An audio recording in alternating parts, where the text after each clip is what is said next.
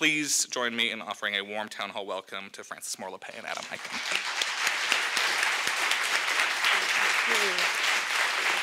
Thank you, thank you. Do we need the mic? Oh, or we don't need it, right? Okay. Are our mics on? They are. Can you hear me? Excellent. Great. Well, we are thrilled to be here. Absolutely. We It's a were joy. just so excited standing back there, and then we heard a few claps with Democracy Democracy Spring, Spring. our heart soared. We're going to just start with introducing ourselves, and then we're each taking part of our message to you tonight. So, the biggest lesson from Diet for a Small Planet that I took away was that hunger is not caused by a scarcity of food, it's caused by a scarcity of democracy. So for all these decades, I have been swimming in one stream, but it's had two currents, food and democracy. But something happened in 2015. I made a public pledge that I would spend the rest of my life focusing on the mother of all issues, democracy itself. Now, what do? So I listened to, Woody Allen's line, 90% of life is showing up. So I showed up.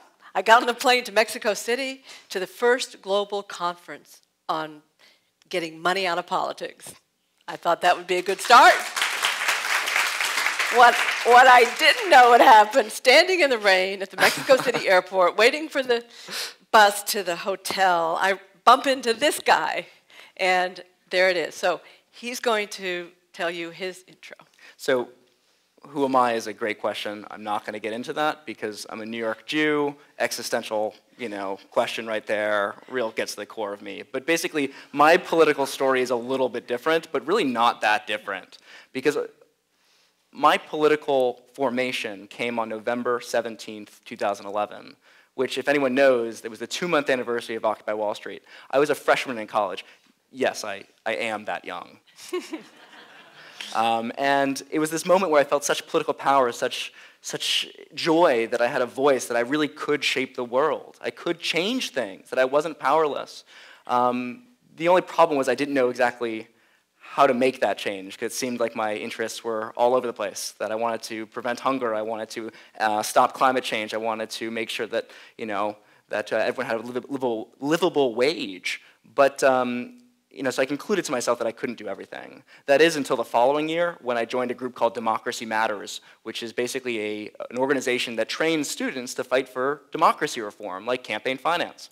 And I said, maybe I can actually fight for everything, because ultimately we can't make progress on anything until we fix democracy first. And so I followed that path. I focused on democracy, and led me to work with Mexico City. And then the rest is history, and we wrote a book together. So Frankie's going to talk about the fun stuff. So we are dividing our talk into two halves, and he gets the good half. He gets the solution end of it. I have to tell you about the crisis. So bear with me, because he's going to get you the good stuff soon. So I want to start with sharing the one realization that drives us both, and that is democracy is not a choice. Democracy is the only pathway that aligns with human nature. It's the only way to govern ourselves that we think history's shown has a chance of bringing forth the best in us and keeping the worst in check. Now that we know virtually all of us have both in us, democracy is the pathway. It is the only one. And we also want to define democracy, at least what we're talking about, since we use the word a lot. So we define it as 3 conditions. One condition is the wide and inclusive dispersion of power. Second condition, because we know humans don't do that well when things are secret, so the second condition is transparency in public relations. The third condition is more a cultural norm. It is refusing to participate in the blame game and realizing a culture of mutual accountability. Somebody said to me recently, Frankie, a few people are guilty, but we're all responsible. And I really like that. That's the theme of the third condition. Now, I'm also quite aware that None of these will probably ever be fully realized, maybe, by human beings. But I love the observation of the first African-American appellate judge in our country. He said, democracy is not being, it is becoming. It is easily lost, but never finally won. Its essence is eternal struggle. Now, honestly, I used to drop off the last part of that quote about struggle, but with Adam, we have discovered that it is the good struggle. So I want to make sure I always add his last part of that beautiful statement. So really, the most useful way to judge ourselves is the direction we're headed, because democracy is a journey. It is a journey that we do together. And so in this moment, unfortunately, our charge is that we're in retreat. We're in retreat. And now is the time, and we're going to cover both of them tonight, now is the time to ask ourselves, why? How did we get to a broken state? And how do we reverse course to be continuing on our journey toward democracy? So let me just begin by reminding us what Adam and I mean by broken democracy in 3 figures. One figure is near zero. Near zero is the number, the precise number that was given by academics looking at data-deep study about influence of average Americans on political choices in Washington. Their conclusion, our impact, near zero. The second number is 1/2 of 1%. That's the share of Americans who provided more than 2/3 of the $6.4 billion that the 2016 election cost. Third, 1 in 6. 1 in 6 is the portion of Americans who say that they would now settle for military rule. So we start with a very sober place. Now, to reverse course, to heal and to move forward, we have to know, how did we get here? And very few Americans grasp that what we're going to lay out, I think, and I'd love your feedback during the discussion, is that here is our understanding. That we have to understand that human beings are unique in that we are creatures of the mind, and that we don't see the world as it is, but through culturally determined filters, which aren't so bad if they are life-serving. In fact, that can be good. But we are now alive in a time when the dominant narrative, the dominant filter, is one that is life-destroying. Just to put some weight behind this observation that it is theory which decides, I like to quote Albert Einstein, who said it is theory which decides what we can observe. So here it is. What ideas are powerful enough to make this smart species creating conditions that virtually none of us would ever choose? In fact, that actually violate some pretty deep survival instincts. So what is this worldview? Well, for us it starts with a long history of a very dark view of human nature. You could go way back to Leviathan, Thomas Hobbes. He uses a Latin proverb, "We are to each other as wolves," it's translated. But all the way then through Milton Friedman, who said that essentially we can only count on self-interest, and therefore we should turn over as much as possible to the market that will fairly sort out incomes, because we faulty humans couldn't possibly figure it out. So we absorb the notion that if you peel away the fluff from human nature, all we can count on is that we are self-interested, we're materialistic, and we're competitive. And boy, that works great with a competitive market. It'll solve it all. Now, Ronald Reagan actually named it magic. He called it the magic of the marketplace. And of course, with magic, it's a kick. You don't want to look behind the curtain to figure out how it really works. But we say that if you do look behind the curtain, you realize there is no such thing as a market without rules. That's fiction. And We call our current market then, yes, it is driven by rule, but by one central rule, and that is highest return to existing wealth. So wealth accrues to wealth, accrues to wealth, until here we are now, the United States with the most extreme economic inequality, not only in the Western world, but even more so than dozens of countries that we really wouldn't like to compare ourselves with, say, like India, or countries in Africa like Liberia. More extreme inequality. So here we are. Here we are. And so we came up with a name for it, which we think is very accurate. We call it brutal capitalism. Its consequences are indeed brutal. For what happens then if you buy this notion that the market fairly sorts out outcomes, then the world is really made up of winners and losers, or makers and takers. I believe it was, Paul Ryan who said that almost half of our country is made up of takers. And so we end up generating a culture of shame and blame, in which those who are down and out are told to blame somebody else, not the system, not rules of the system, but other people. In other words, American whites encouraged to blame, people of color. We're set up against each other in this shame and blame culture. Now, a second consequence of this one rule economy and the culture of blame and shame, brutal capitalism, is the political piece. And that is, in virtually all cases where wealth is this tightly held, it infuses and infects and distorts the political system. And so we end up with what should be an oxymoron, but I like to call privately held government, is what we end up with.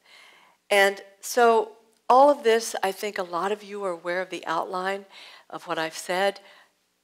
But what really rocked us, what really shook us up, is the realization that all of this, didn't just somehow evolve, right? Some spontaneous, once we had these ideas, it just sort of flowed along.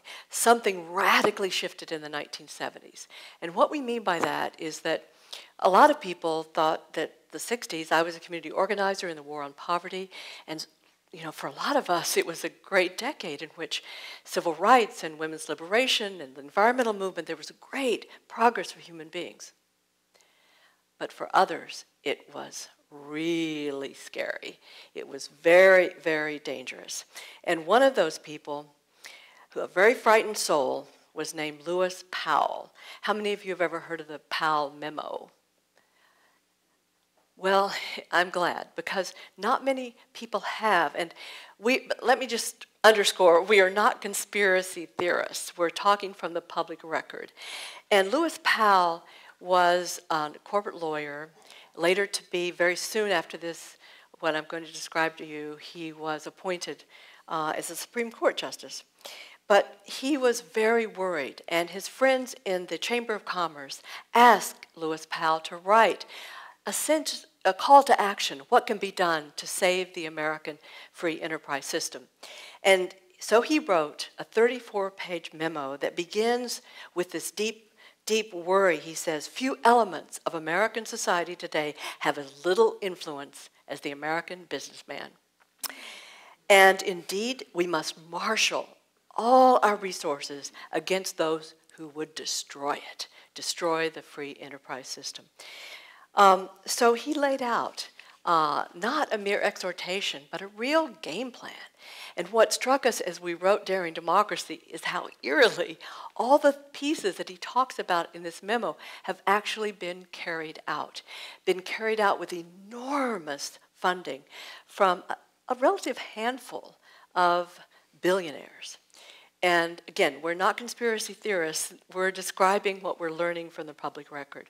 Many of you have heard of them, the fossil-fueled Koch brothers, and their like-minded billionaire families, including the Olins, fortune from chemicals, including DDT, the Schaeffs of banking money, the Mercers of computer breakthroughs and communication, and the DeVos family of Amway.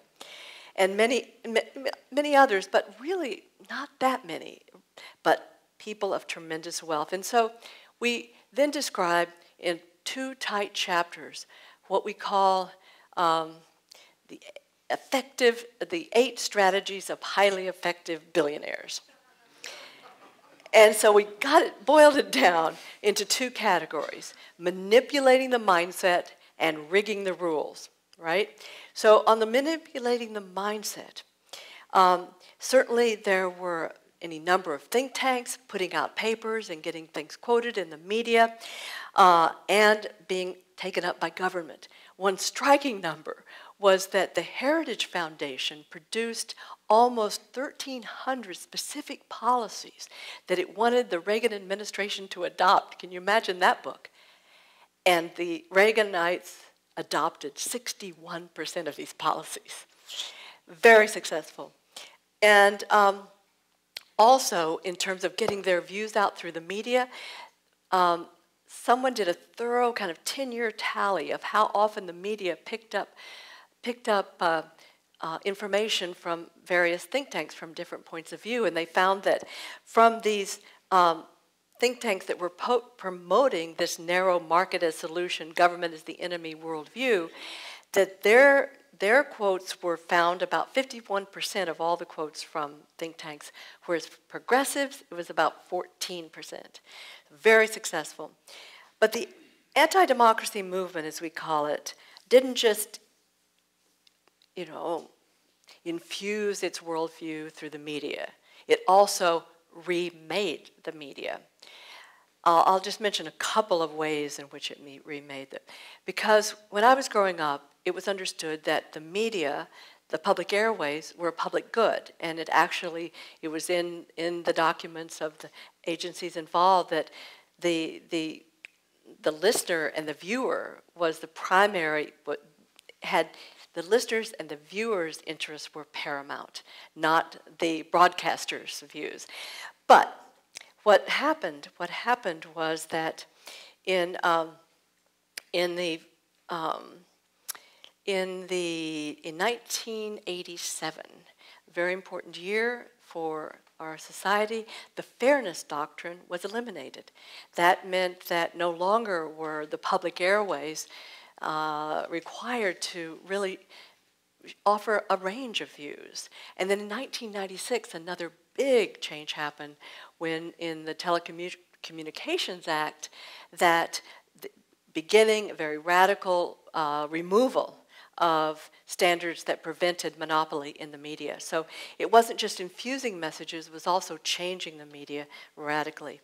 But perhaps the most important part of the success of this worldview, this anti-government, pro-market worldview. Now, if that's your end, is to convince people that the government doesn't work for them, and therefore you should shrink its role, and so the market can be more in the service of business, then what do you do? It seems so obvious now that you do everything possible to make government nasty, conflicted, unproductive, basically dysfunctional. And then, of course, people will will withdraw at any hope that the government can serve them.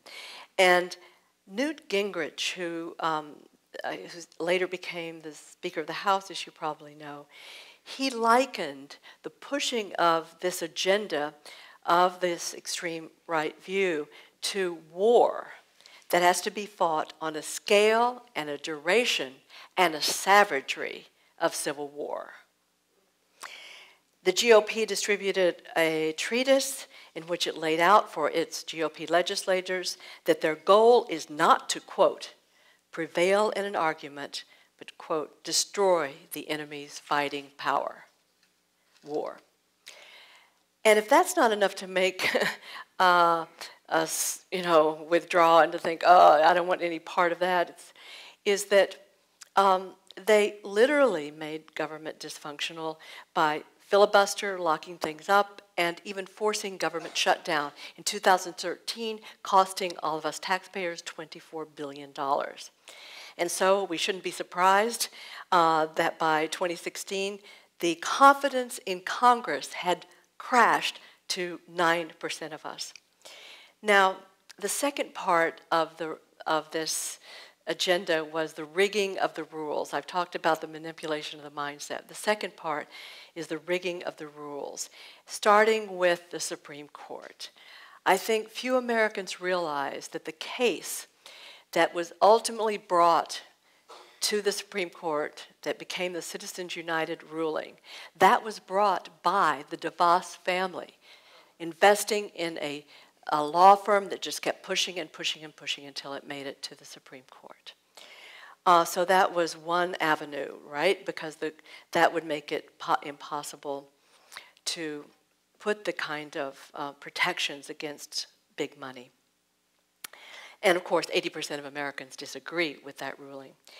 The rigging of the rules also, of course, involves passing laws, including state attacks on voting rights and, for example, imposing a voter ID to reduce polling places, but to reduce voting by exactly the people that they knew would be most hurt by these policies, of course. People of color, low-income people. And while there are many estimates on how many, say, African Americans, when this big effort got underway to bring forth voter ID and that sort of thing, that one estimate was that 25% of African Americans, this is a 2006 study, 25% did not have these IDs that would be required. So that was an obvious scheme then to require them. So since 2000, 32 states have enacted voter ID laws. And just to take one state, Wisconsin, that Trump won Wisconsin by about 23,000 votes, while two academics estimated that roughly that is twice the number that had been blocked from voting by voter ID requirements. And then many of you know now, and in fact this is coming to the Supreme Court, about gerrymandering. In other words, rigging districts so that basically one party is sure to win. And that also, the GOP put $30 million in 2010 into concerted effort for that rejiggering. And in 11 states then, Republicans took both houses and state legislatures, even though in some cases hardly won the majority of votes. But the strategy has not been just amping up or making these legislative changes or adding up more and more lobbyists for this cause, although that has happened.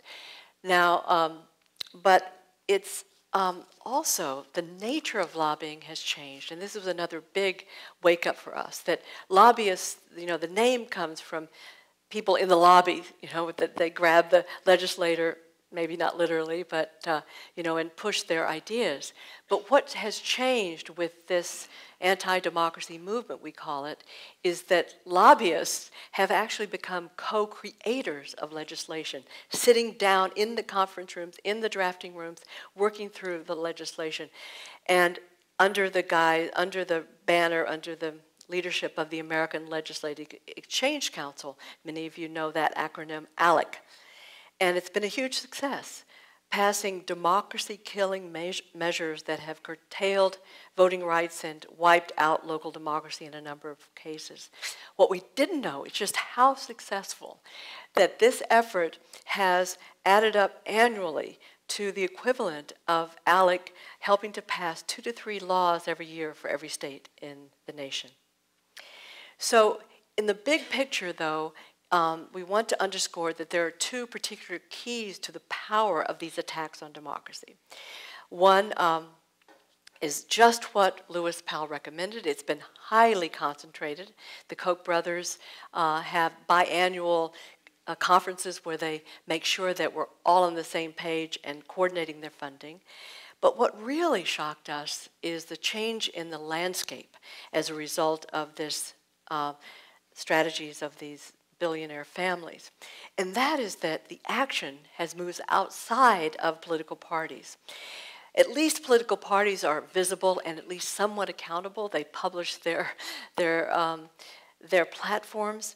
But listen to this, that the anti-democracy movement, according to an academic study, found that by 2013 and 14, 70% of the total resources on the right were in non-party organizations, a lot of that in the Koch brother network.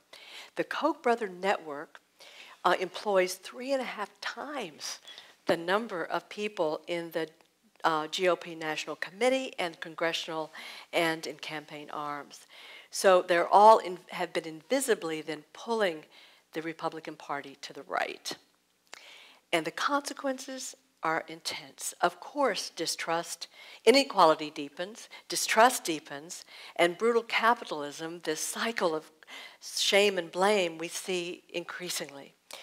Often using racism, of course, as to bolster the blame, intensifying a gap between the minority of the wealthy and the rest of us.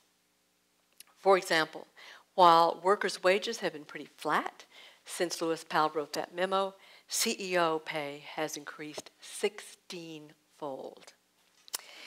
And so, most shocking to us, especially as we were in that Mexico City gathering of hundreds of countries represented, the U.S. now ranks 52nd in the world in electoral integrity.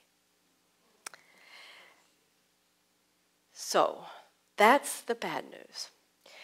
Now let me say that in our very first chapter, this is how we frame our lives and our book. We say that it is not the magnitude of a challenge that crushes the human spirit. It is not. It is only feeling useless that does us in, feeling futile that does us in. And if 3 conditions are met throughout human history, we have proven that we can sometimes do that which was believed to be impossible. Now, what are those conditions? We have to believe that what we are up against, we have to solve. It is essential that we solve it. You know, if your child's going to die, you will do anything to get that medicine to save your child. It has to feel that essential. And I think more and more Americans are getting it. Democracy is essential. 2, we have to believe that the challenge before us is at least possible. And Adam is going to convince you, yes, it is. And there are many more we can say through examples of what's happening today. He's going to help convince us that it is possible. Big task. But I also want to say, just right here before we get into the nitty-gritty, that when we say democracy is possible, what we mean also to do is to challenge that reductive view of human nature as selfish, materialistic, competitive. Because actually, if you look at our evolution and you look at studies done on us in the lab, you see that, of course, we evolved in tightly knit tribes and became the most social of all species, and that we have deep capacity for empathy and cooperation. We helped each other raise our children in tribal life and became intensely able to read each other and cooperate. And on fairness, yes, it's not just the human species, that many primates have a deep sense of fairness. I love to focus on cooperation because they've looked at our brains with MRI scans when we're both competing and cooperating, and they find that when we cooperate, it's so pleasurable that our brains light up like eating chocolate. So when I say democracy is possible, I'm saying we don't have to change human nature to be able to bring forth these essential ingredients of a democratic culture. And finally, the third condition, and this is where Adam's really going to weigh in. The third condition, first, something has to be essential, possible, and the third, there has to be a place for us. We have to see how we can be useful to order to believe that we can move forward. So, Adam, take it away. Okay, I will.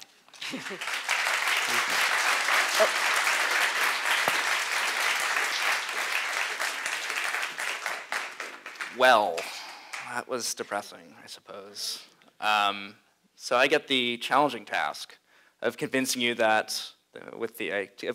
a relatively difficult thing, that despite what Frankie just said,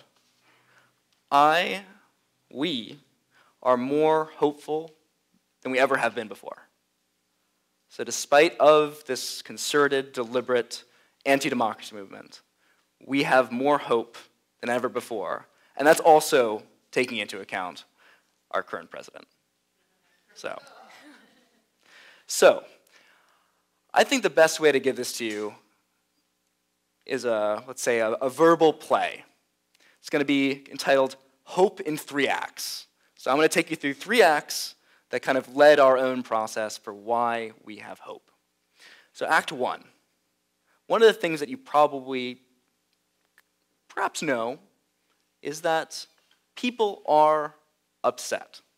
People know that something isn't working. It's pretty intuitive at this point. Whether they voted for Bernie Sanders, which I'm sure many of you here in the audience did, or even Hillary Clinton, who had one of the strongest democracy reform platforms really ever, which I'll talk about perhaps later. Or Donald Trump. Drain the swamp, right? That was a direct, targeted message to voters who felt powerless. So the assumption here is probably people know that things are bad. I'm seeing some nods, you kind of know it. But what I want to say is that ultimately, the data shows this too.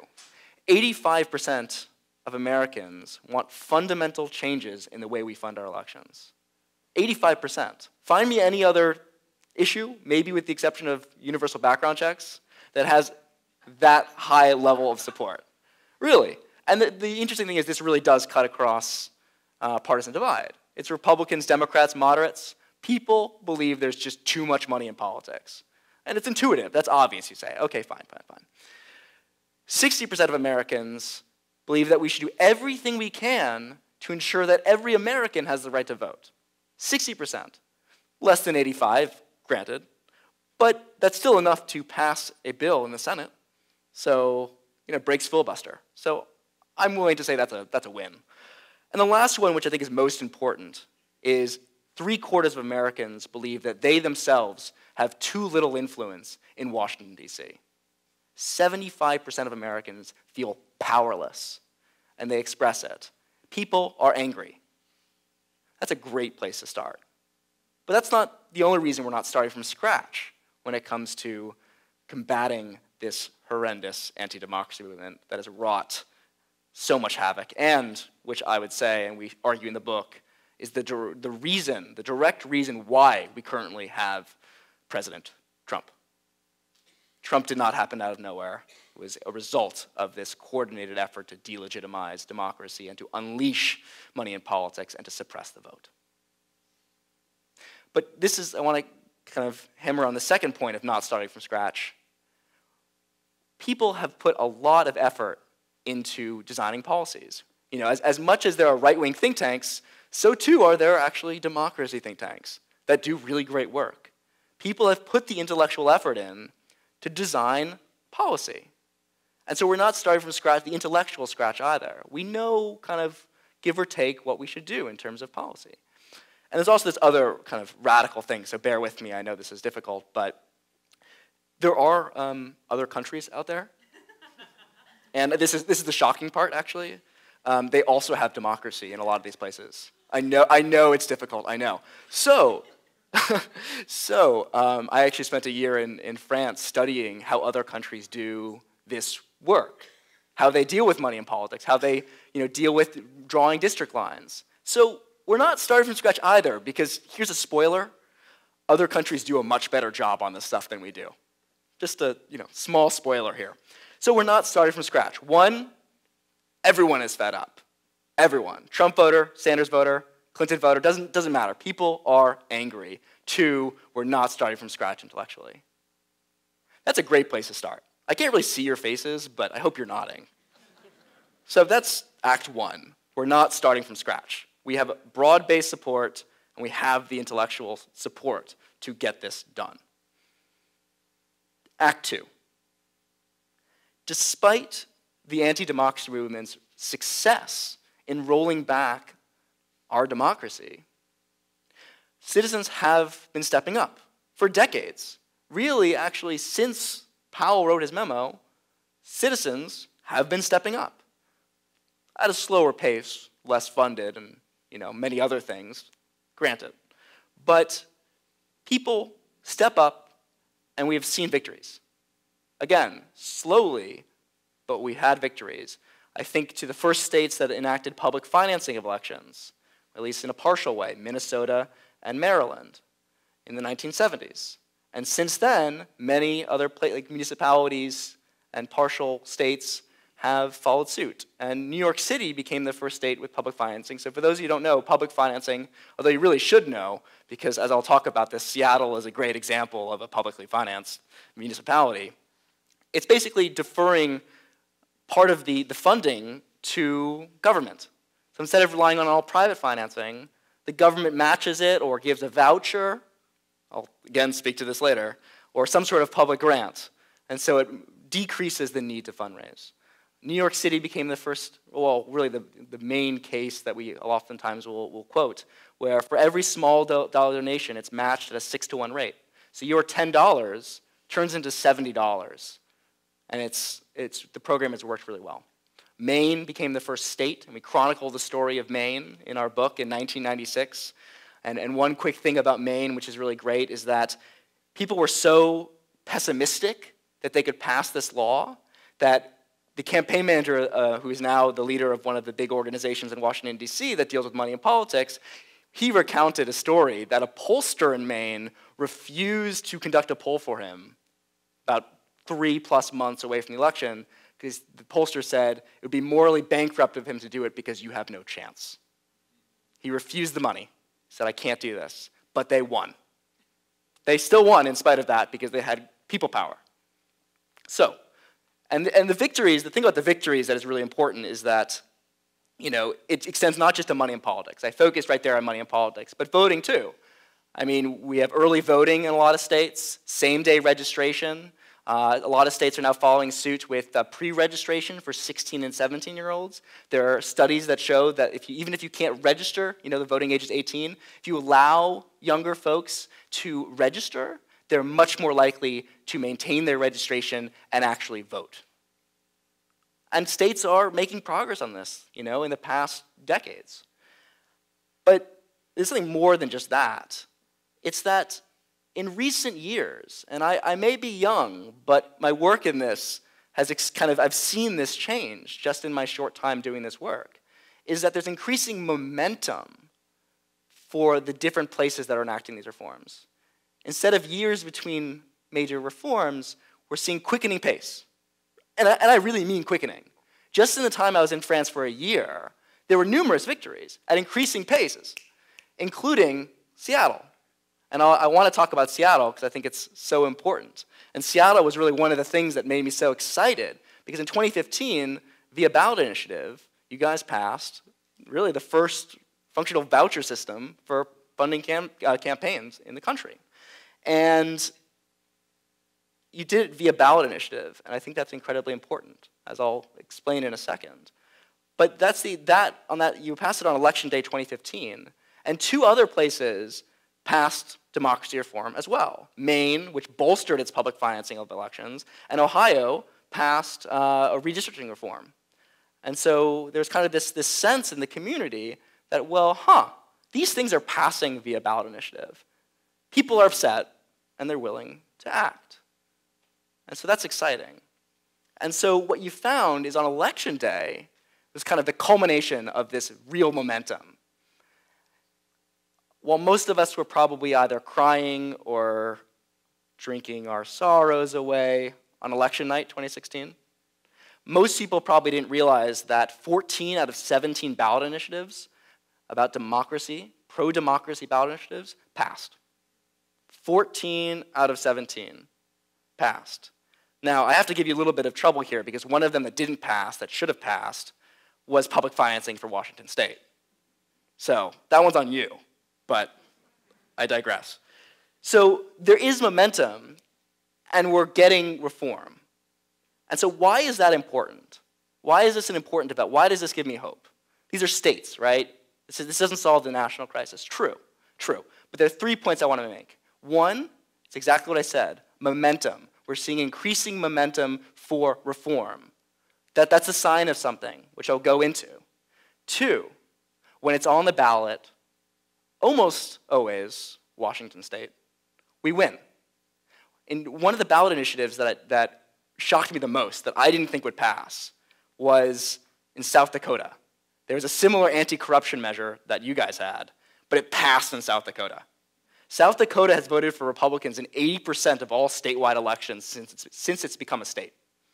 80% of all statewide elections were won by the GOP. And yet they passed one of the most sweeping pieces of anti-corruption legislation that dealt with money in politics, that had a voucher program. And it passed in deep red South Dakota, right? No one tell me that this is just a liberal issue. False, right? Now, the legislature in South Dakota ended up repealing it, but people are really, really angry about it, and they're mobilizing to get it back on. So that's remarkable. So momentum, when it's on the ballot, it wins. But 3, and this is really important, each state that passes reform gives us more information about the reform. So Oregon becomes the very first state to implement automatic voter registration in 2015. It goes into effect January 1st, 2016. And AVR is really simple. All it does is streamline the voter registration process.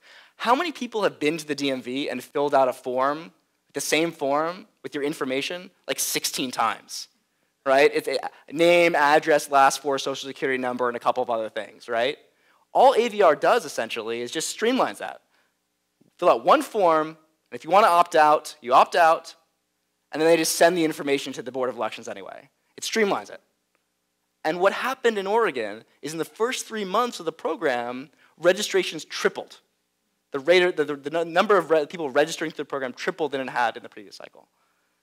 So we saw massive increase of voter registrations in Oregon because of this simple reform. And in the next cycle, we'll get more information, and that'll bolster our claim. But that's not the most exciting part, because ultimately with the data, we create even more momentum because it shows it works. So Oregon becomes the first state. 9 states and Washington, D.C. have followed suit, totally making our registration system more efficient, more cost-effective, less error-prone, and increasing the power of voters because you're increasing the number of voters. I mean, that is incredible progress. In 2 years, essentially, 10 states and D.C., and Nevada has it on the ballot in 2018. Massachusetts is working on it right now. And Washington State could also be another one. So we're looking at potentially 15 states in 5 years. That's incredible progress. And we get more and more information. But again, one of the things that I want to highlight is I was just talking to well, let me backtrack. Today, Governor Brown of California signed something called the Disclose Act. And it's one of the most radical pieces of disclosure legislation of dark money and political, of campaign finance in the country. And I was talking, I sent a couple messages back and forth with one of the people leading this effort. And he said to me, we've been working on this for 7 years now. I can't really believe it passed. But one of the things that I've always held so true to me, or held so close, is that people kept getting so excited that if we pass this, we can be a model for the nation. We can inspire other states. So just like with Oregon, that inspired other states to follow suit, once they took the leap, other states followed. And California took a leap, and hopefully other states follow. So there's some real hope here. Momentum, we're getting more data, and when it's on the ballot, it passes. I mean, these are really important things. And then add that on to the fact that we're not starting from scratch, and the fact that public opinion is on our side. Now all of a sudden, we're kind of fomenting something larger. Something's happening, which gets us into Act 3, which, if there's one thing to take from my talk, it's this. So I want you to close your eyes for a second. I want you to imagine yourself in front of the Capitol building. You've been there before, I'm sure, but something is a little different. You were probably there for, a high school trip or maybe an 8th grade trip, or you've been there in recent years. But something is different. It might be the fact that there's about 1,000 people around you right now. There's seeming chaos, there are police, and people are chanting. What are they chanting? They're chanting, 1 person, 1 vote. 1 person, 1 vote. Get money out of politics. And then you look over and you see at the Capitol steps, there are 400 people sitting down in front of the Capitol. the police start taking them away. They still chant, one person, one vote. They look happier than they ever could be in the world. This is the moment that really defined this book. What I was just describing took place on April 11th, 2016. And it was called Democracy Spring. And Frankie and I were there. And that's where we really became friends. And what was happening is there was a national movement. It was a mobilization that had one simple idea. Let's spark this issue. Let's force this issue onto the agenda. And they decided, oh, this is what we'll do. We'll create a march from Philadelphia to Washington, D.C., 140 miles. And then we're going to engage in 7 straight days of civil disobedience on the Capitol steps. So they will not be able to ignore us. And we're going to do it in the name of getting big money out of politics and making sure that every American has the right to vote. And we did it. We did it. That's where Frankie and I became friends on the march. Frankie, to her credit, was really one of the only public pledgers, the celebrities who endorsed the movement, who actually marched the whole thing, with the exception of, actually. It was pretty remarkable, actually. And the one day that she missed, she flew to Wisconsin to give a speech about Democracy Spring. So talk about commitment. I mean, incredible. But we became friends because on a march, I don't know if you've ever been on a hike, but there's not really much to do but talk. So imagine that for 9 full days from 8:30 in the morning until 6 at night. All we did was talk. We talked with everybody, but really Frankie and I hit it off almost immediately because we knew each other, and as we'll describe, we share a lot of the core concepts. But the important part about Democracy Spring is that what it wasn't just a single organization. It was endorsed by over 120 organizations. And that it spanned from racial justice groups to labor groups to environmental groups. All issues seemingly represented decided to endorse what we were doing, that we needed to address democracy. And we were met on the very last day of the direct action aspect by another kind of mobilization called Democracy Awakening. And the difference isn't that important. But with Democracy Awakening, it was actually endorsed by over 200 organizations, including the NAACP, Communications Workers of America, Sierra Club, and the list goes on. And we converged. So there were over 200 organizations in total, probably over 250, deciding that we're going to lend our name to this massive effort for democracy reform. And Frankie and I, when we really thought about it, said, whoa, something is really happening here. People are really going across issues to fight for democracy, right? Little did we know, right? That might have been the moment we realized it. But it wasn't the first time that people in the movement had realized it. We came to the party a little bit late. In 2013, give or take, a bunch of the most prominent leaders in the reform movements, so Sierra Club, Communication Workers of America, Common Cause, good government groups, environment groups, labor groups, came together and said, we're not making progress on any of the issues that we're working on because we keep coming up against the wall of big money and voter suppression. So here's a novel idea. Let's create our own organization that represents all of us, throw resources at it, and then also commit to our own work, that we devote a certain portion of our resources, of our effort, of our energy, of our staff to fighting for democracy as well. It's a twofer. We'll create an organization, and we'll use our own organizations to fight for democracy itself. And it's called Democracy Initiative. And now there's over 60 groups that are part of this commitment to democracy that represent, are you ready for this? 30 million members. 30 million. For democracy. And this is but one example of 2 shifts in the consciousness about the fight for democracy that we highlight in the book. And we call it the movement of movements approach. And we say that this embodies everything I'm talking about, which is the fact that there is a democracy movement. If there's one thing to take away from this book, it is that there is a democracy movement, and it is happening now. But these shifts are simple. 1, people are fighting for their own issues, but they're not giving up their issues in favor or to fight for democracy. They're bridging them. They realize that you can fight for environmental justice, you can fight for democracy. And a friend of ours, Josh Silver, who founded Represent Us, which is an organization that deals with money and politics, said to us, you can love 2 children at once, right? I can't speak to that. I'm 24. I don't have kids. She does, and she says it's, worthwhile expression, so I trust her. And so people are increasingly realizing that you can love 2 children at once. You can love the food movement. Frankie embodies this. You can love the food movement. You can love, well, you don't love world hunger, but you can love fighting to alleviate world hunger, but also focus on democracy. And that goes for all issues.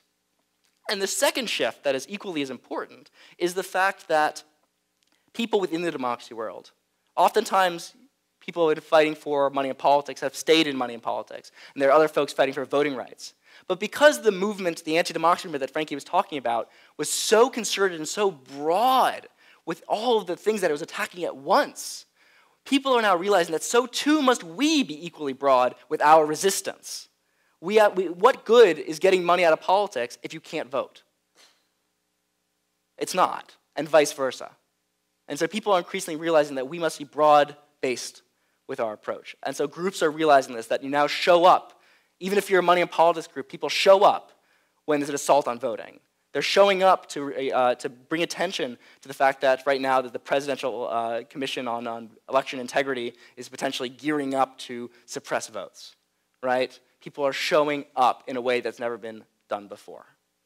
And so we go into the book, and I won't, I'll be short with time now, or I'll kind of cut it, but we go into the book about this isn't just something that we claim.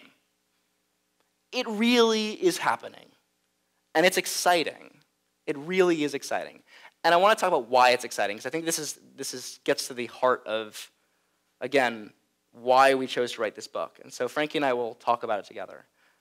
Because this is, I think, ultimately the #1 reason for why we became friends. Because when we realized that we shared this vision about what it means to fight for democracy, then we realized we agreed on everything. And just for the record, we didn't disagree on a single word of this book. 60,000 words, we didn't disagree once. So it shows just how much this commitment can really serve as a bond. So we realized that when we did that March for Democracy Spring, when we were engaging with all the actions for Democracy Spring, when it was over, we realized something was different about us. We weren't the same people. And I have a feeling that anyone here who has been involved with activism can relate to this. We tried to give name to this, these shifts, these emotional shifts that we felt in ourselves. And the first one we called civil courage. It's a pretty simple idea. I didn't think I could walk 10 miles, and I walked over 100. But the civil courage part of it is this, that really changed us, is realizing that doing what we thought we could not do with others, and knowing that experience of sharing the experience is what made me able to do what I could not do. So it's showing up for that which you don't know if you can do, and that means you've got to be able to rethink fear itself. And I know in my own life, I've got really used to the judgment, with the pounding heart. When I was really nervous that I was out of step and my heart would pound, and I used to really put myself down. Oh, you're so weak. And then I realized, no, we must reframe the pounding heart. It is our inner applause telling us we are doing exactly what we should be doing for ourselves and our planet. So that's #1, civil courage. So #2, it's meeting people who you would never have met otherwise. And so it's that coming out of isolation and loneliness. Loneliness is a plague in this culture. And when we get involved with people for democracy, what happened, like on this march, there I was on the church floor, getting ready, getting my sleeping bag out, and I'm talking to an Iraq vet, I'm talking to an ex-banker, I'm talking to a teenager from California. All of these folks, I said, wait, I would never have met any of them if it hadn't been for the democracy movement. So this shift is feeling that, oh yeah, I'm not such an oddball. You know, there are people from totally different walks of life who share this commitment, and that was so strengthening. So that's number 2. Yeah, and just adding on to that, you learn from other people, you learn from their experiences, and you become more of a complete person by getting to know people who you just wouldn't know, especially in a society where we can increasingly isolate ourselves within like-minded communities, right? This is really a moment where you come together across divides. And the last one is that we were taking ownership of our democracy. And we both were there marching on that last day as we entered D.C. and we were walking down the streets and people were honking and waving from their stoops. And we were chanting, whose democracy? Our democracy. Whose democracy? Our democracy. And the dome of the Capitol came into focus. And I could almost literally feel the synapses in my brain kind of, and something had shifted. I said, oh yeah, right, I'm the owner. I'm not the victim, I'm not the pleader. This is you work for me in those buildings. And that sense of, you know, we often feel the duty, citizenship. Wait a minute, that's our power. That's not some heavy burden. It is thrilling. And so that shift, I don't think I'll ever go back. Yeah. It's ours. This democracy is ours. We own it. So that's the...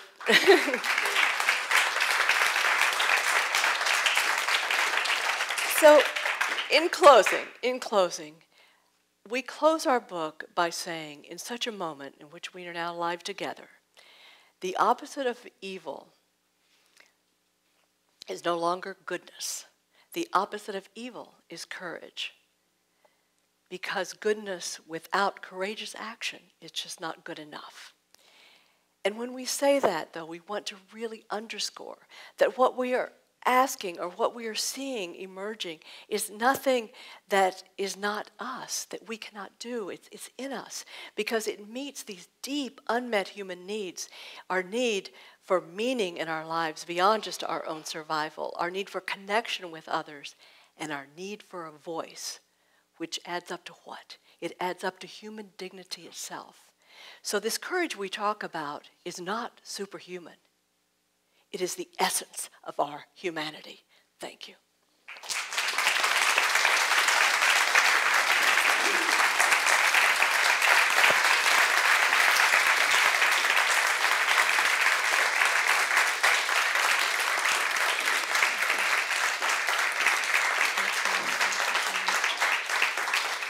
I'm on the same page with you on everything you said tonight and all your intentions tonight.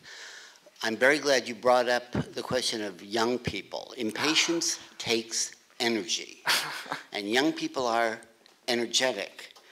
And how many people here tonight are under the age of 18? No, not Well, I'm glad to see that. I'm glad to see that. We have to mobilize young people.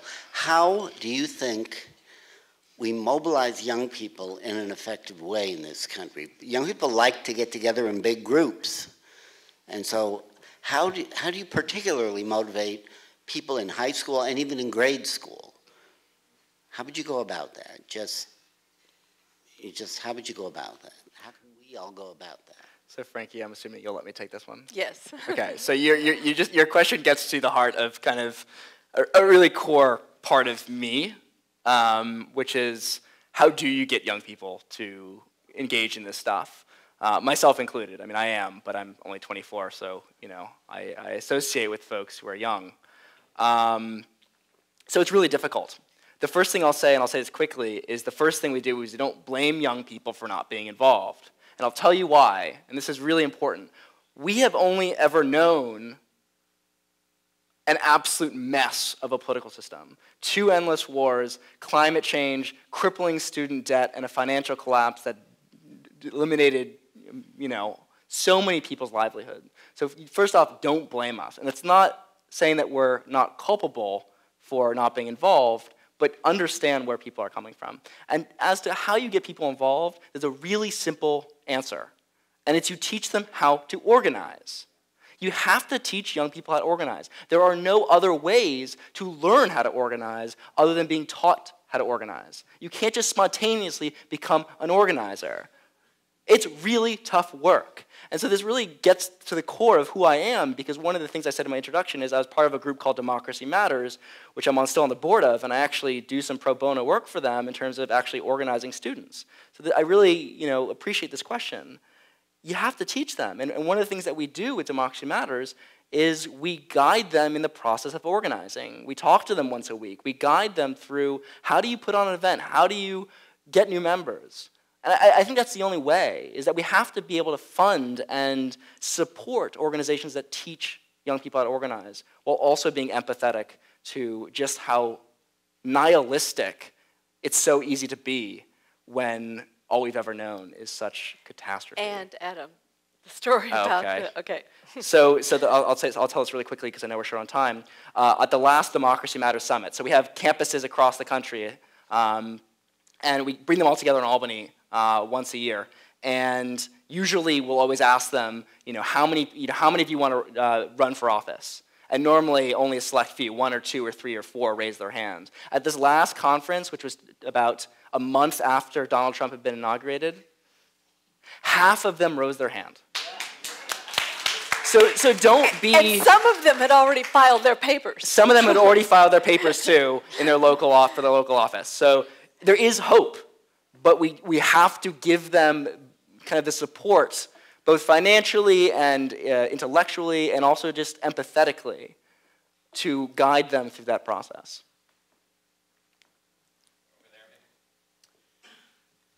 This question is for you, Frances.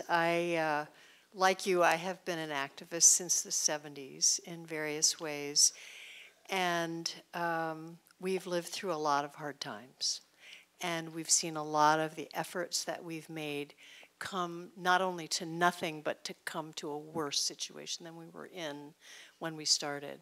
So how do you, in yourself and in your work, keep up your own hope and your own energy and your own belief that we can really make a difference? Because I struggle with this every day right now. I struggle with it every day. And I'll tell you 2 things. One is my office is filled with young people. And you can't, they're inheriting everything. So you can't remain depressed, I feel, because young people in our office, they are motivated and they want to contribute so much. So the other thing that I tend to do, well, I'm not an optimist. I call myself a possibilist. And we don't have to know that something, we have to be optimistic, oh yeah, it's going to work out. We just have to believe that it's possible that it could. And so I keep this mental list always of what I would never have predicted in my life that has actually happened. And I don't really have time to share some of those things, but I keep a real list. And I was just looking at this ranking of electoral integrity rankings by this group that's based Harvard and Sydney University. And I noticed that in Europe, that among the top are 8 countries much higher rated than the US is. And these were countries that were under the communist thumb. And now, I can remember the Cold War and all of that, and yet they now have electoral systems and democracy systems that rank higher than ours. I mean, maybe that's not a source of hope for all of us, but for me, I mean, there's so many things. I mean, LBJ, we mentioned in our book. I mean, LBJ voted against every civil rights legislation. He didn't vote for any for 20 years. And then he became the person who facilitated, signed the Civil Rights Act. So I just think all we have to do is that it's not possible to know what's possible. And that's all we need to know. And then we're free to go for our highest wish. That's all that we can expect from ourselves and others, and that's what keeps me going. And also, just very quickly, you have to also recognize that everything you do now and have done is just laying the groundwork for my generation. And you have to remember that oftentimes people who are older than I am will say, I'm sorry for the mess that we left you. But at the same time, had you not been fighting, what kind of mess would we really be in? And all the things that you've done and all of the, I was just talking to a former head of an organization, and I said, thank you, because you laid the foundation of this intellectual and both institutional work that I can jump into. So, everything you do now is just letting young people step into it. And I think we could also say on that possible, not possible, is if somebody had, before that Mexico City meeting, if somebody had told me that we would now be standing on the stage telling you about a democracy movement that is a movement of movements, and we just sent around a little mini flyer about a field guide to democracy, movement, that's going to be an online site that everybody can come. If somebody had said, yeah, Frankie, that's what you're going to be doing, I wouldn't have thought that was possible in such a short period of time, of just a couple years that's emerging. So thank you for the question. Hi, I'm a retired public school teacher here in Seattle.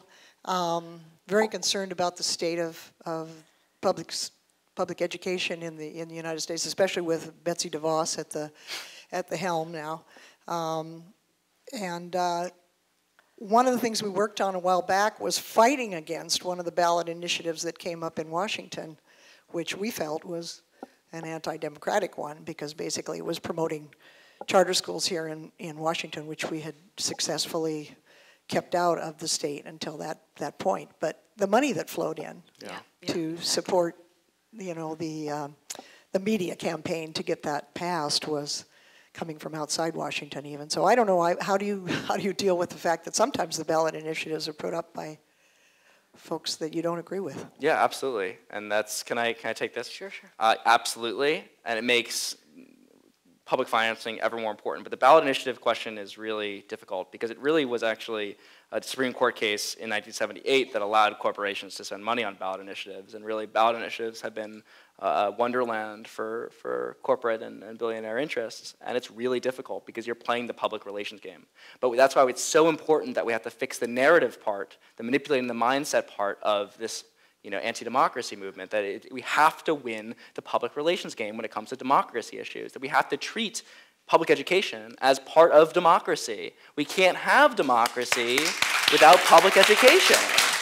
And I feel really sheepish, if you'll let me just say one thing, Frankie, that I didn't say in the speech, and I said I would, and I think this is so important. The Seattle voucher program, we're getting the numbers in for this program in the very first cycle, and they're outstanding.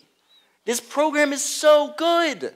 The number of people who have given money via vouchers, just for these select races, not even all the races, it doesn't include the mayor this cycle.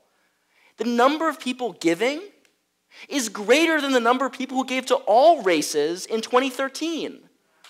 So there's more small money now, and we still have 2 months left in the election. So there's still vouchers out there that if anyone who hasn't used their voucher, use it. So there's more small money, and this is the best part. The demographics of people who are giving in Seattle are actually representing Seattle. What a revolutionary concept. That across all demographics, whether it's race, gender, age, socioeconomic status, people are using the vouchers. And candidates are being able to be a sustainable candidate. They're able to be competitive using the voucher. So on those three things, this voucher system is great. And again, Seattle can serve. I know this is kind of tangential to the topic of public education, but Seattle's now serving as a case study and as an inspiration for the rest of the country. So I had to get that in there because I'm talking in Seattle. So. Hi, I was just wondering how you're going to spread your message to a wider audience, because I feel like people here, like most people, probably already agree with you, especially in a liberal city like Seattle. So I was just wondering how you're going to spread your message to more people. You want to go first, Frankie? We definitely, our primary focus is young people, and not only now, today we decided we're going to go beyond trying to reach college students, but also high school students with this message. And we also believe very much in the power of film. So we're supporting the film being made about some of these initiatives so that people can meet the actual people on the ground through a new film about solutions coming up from the state, because I think visuals really help. But we are really open to all ideas, and so we're going to be hanging around and signing books and stuff, we'd love to talk to you about the how. Right now, quite frankly, just getting this book done and getting, beginning, this is just the beginning of our book tour, but we talk about it all the time, what comes next and how do we reach a broader audience. So we'd love any of your ideas. And thank you for the question, because it is our question also. And I'm going to jump in too. Yes, because one please. thing, again, I didn't have time to talk about that I really wanted to, and I explicitly said to Frankie that I would, is that look around the audience and how many of you are white. The democracy movement has long just been white people. It's been white men. And one of the things that we try and talk about in the book is trying to really working on how to expand the message. But here's the key thing that I want to say. Racial justice is a democracy issue. But if you can't go out on the street and not be sure you're not going to be killed, focusing on public financing cannot be your primary concern. And so it's really important, and we reconceptualize what it means to be in solidarity with people of color.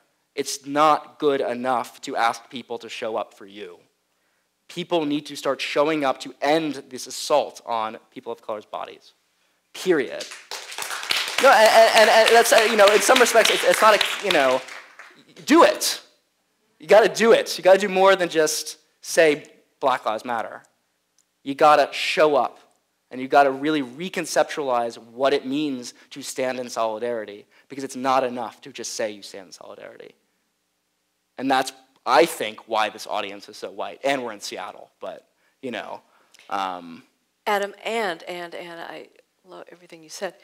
The democracy initiative that we're so excited about, and we sent around a little mini flyer with the Field Guide to the Democracy Movement, and that online platform is going to be, we're partnering our little Small Planet Institute with this giant organization. That organization gets it. What Adam just said, what's so exciting to us is they embody what Adam just said to you. And the leader is somebody that we just think is incredibly powerful. She's an African-American woman who comes out of the labor movement, and she is heading this diverse issue of issues, the mother of all issues, inviting and organizing people across all. And so she is very clear that racial justice and democracy are... Yeah, she told this great story. Just as a quick aside, I know that we have other questions that have to wrap up, but she basically said to the coalition, she said, we're going to start showing up for police brutality. And some people felt queasy, and she said, too bad. And that's kind of the approach we have to make. Too bad. Wendy Fields. And she said, too bad. And that's now kind of what we need to do. Too bad. If you don't want to show up, you have to. So we're pretty much out of time, but these two have been standing for a while. So if you don't mind, maybe they can ask their questions both in a quick row, and then have a response to both of them. Yeah. Well, this was going to be kind of a pedantic theoretical question anyways, and I'm sorry that I might have missed this in the first couple of minutes, but how does neoliberalism as a movement tie into the anti-democracy thing? Because it seems like there's a lot of overlap there, but I have a hard time understanding that. And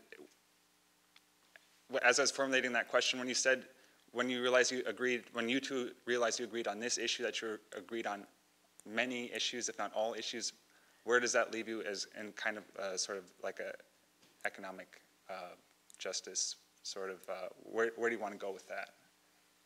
Or do you not want to tackle that at all?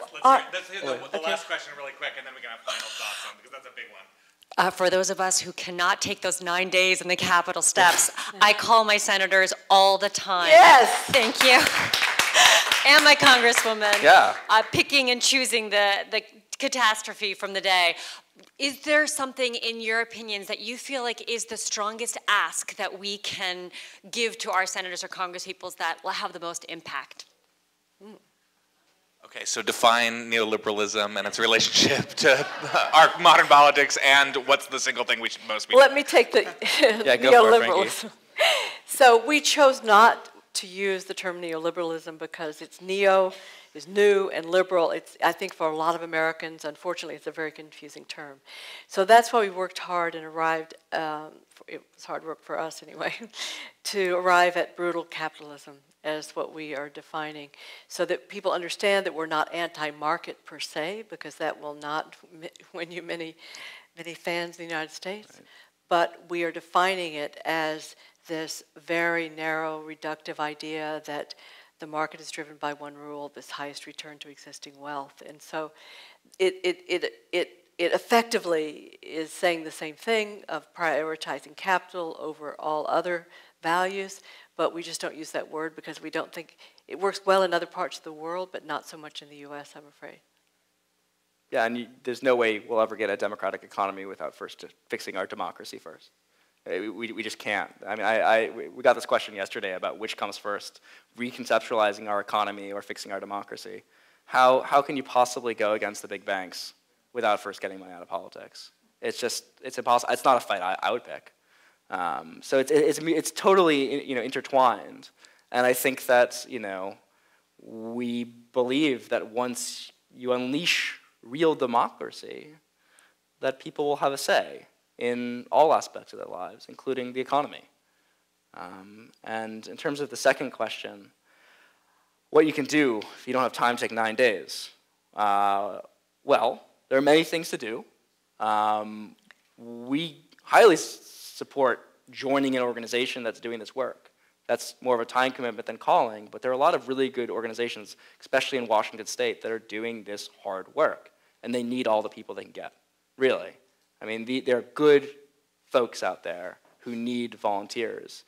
And in terms of what you can ask for your senator or congressman, just bring up these issues. Yeah, I don't think there is one pivot point at this time. There's so many critical ones. So I think here's where we follow our hearts and our own analysis of what seems the most important at the time. But again, hopefully we are going to evolve this website so that people can go on and see, okay, right now this is the cutting edge of democracy reform. So, and we'd love your feedback on it. If you go to it in about a week, it didn't quite meet the goal of our tour. It didn't, launch in the way we wanted it to. But if you go to that website, just fieldguidetodemocracy.org, and give us your feedback as we develop it. And just one other very quick thing is that the way you influence politics is not just through calling your Congress member or senator. You can influence politics by influencing those around you. Yes. Talk to your family. Talk to your friends. Encourage each other to read books. That's where this book came from. Our book came from other books. I mean, I'm not saying everything is from another book, but I mean, we learned from other people doing this work, and we need to teach each other because our institutions aren't teaching us about this stuff. So there are many ways to make a difference, and it's not all just calling. It's hard, but good work, and it can be really rewarding in the process.